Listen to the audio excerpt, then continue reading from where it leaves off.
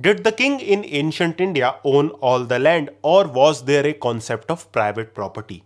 This question is of great interest to historians who study ancient India, and in this video we will try to answer this question. But before talking about this, it is important to understand that the nature of landed property underwent a significant change over time. So if we look at the early Vedic period, here what we find is that it is the clan who had control over much of the resources. This included land as well. And here what we see is that it was the clan who enjoyed rights over the land. But in the later Vedic period, we see that there is a shift from the clan to the extended family. And now it was the extended family who had control over the land. But this does not mean that the clan abandoned its right over the different resources. There was still some type of control which the clan enjoyed. But now it is the extended family which had become more dominant. So this is the shift which we see from the early Vedic period to the later Vedic period. Now in the later period, we see that there is an emergence of this concept of private property. And with the emergence of kingship, we see that the landed property or the nature of landed property also underwent a significant change. Now in the Dharma Sutras and the Dharma Shastras that were written during this period, they tried to answer this question that what kind of control did the king had over the land.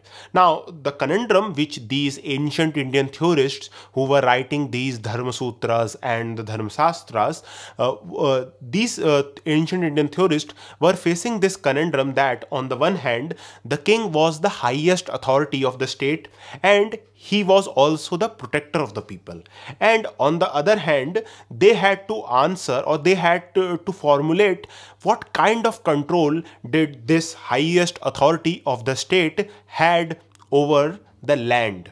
So this is the conundrum which these ancient Indian theorists were facing. Now without looking at the evidence, it would appear that the king owned all the land because, as we know, the king collected taxes from the cultivator.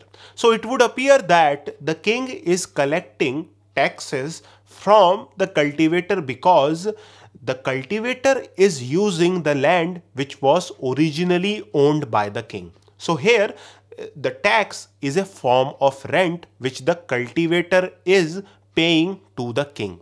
So this is what we can say when we are not looking at the evidence. But what we see is that the evidence tell us a different tale. Now the first important point which nearly all of the ancient Indian texts make is that they draw a distinction between state's entire territory and private field. And these texts argue that no individual owned all of the state's territory. The second point which these texts clearly make is that the king has the right to collect taxes not because he owns all the land and the cultivators are using his land. The tax which is paid to the king is in return of the protection which the king provides. So this is an important point which most of the ancient Indian texts make. If we look at Kautilya's Arthashastra, we see that a similar point is made here. Kautilya tells us that taxes are levied because king protects the property of the subject. In the chapter 13 of the first book of Kautilya's Arthashastra, he tells us, and I quote, "Hence hermits too provide the king with 1/6 of the grains gleaned by them, thinking that it is a tax payable to him who protects us." The same point is mentioned in the Dharma Sutras and the Dharma Shastras.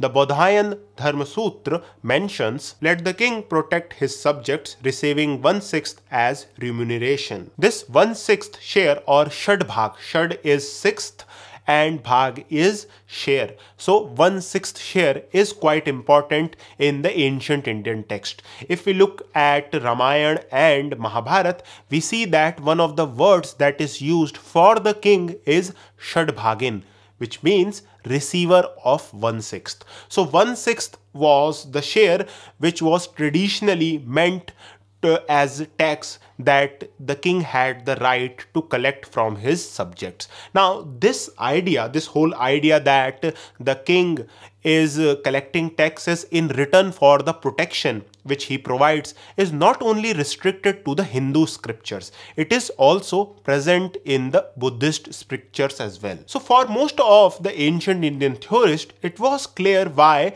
the king had the right to collect taxes. He had the right to collect taxes because he is protecting his subjects, and the subjects are paying these taxes in return for the protection.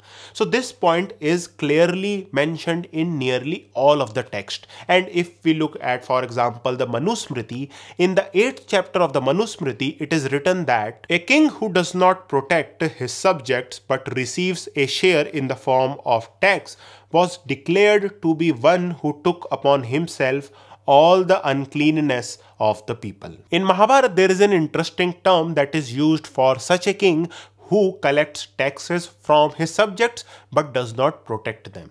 In Mahabharata, this type of king is called Balishad Bhag Taskara, meaning a thief stealing 1/6. So from all this, it is quite clear that in ancient India, the king did not own all of the land.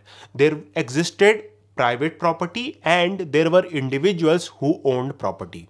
The king too had significant amount of property. Now, if we look at a non-Indian text, which is Megasthenes' Indica, here what we find is that there is a different type of statement which Megasthenes make.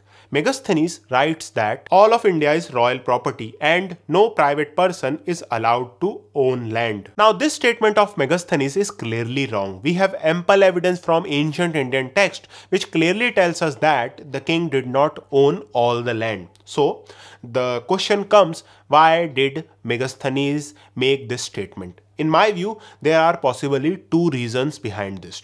The first reason was because when Megasthenes saw that the subjects of the king are paying him taxes, he argued that this is mainly because the king owned all the land, and that is why when these cultivators are using the land of the king, they are paying taxes in return.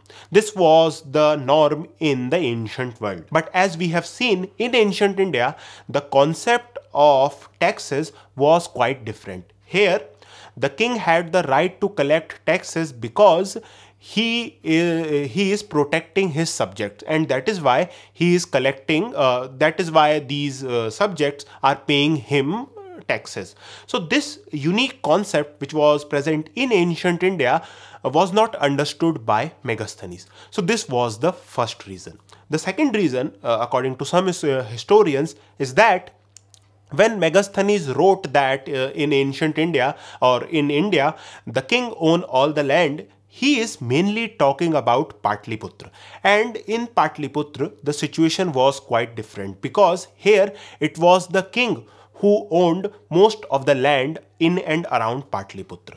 So these historians argue that when Megasthenes wrote this, he is only talking about Patliputra. Megasthenes did not travel extensively in India to see that there was also the concept of private property which was mainly present in countryside.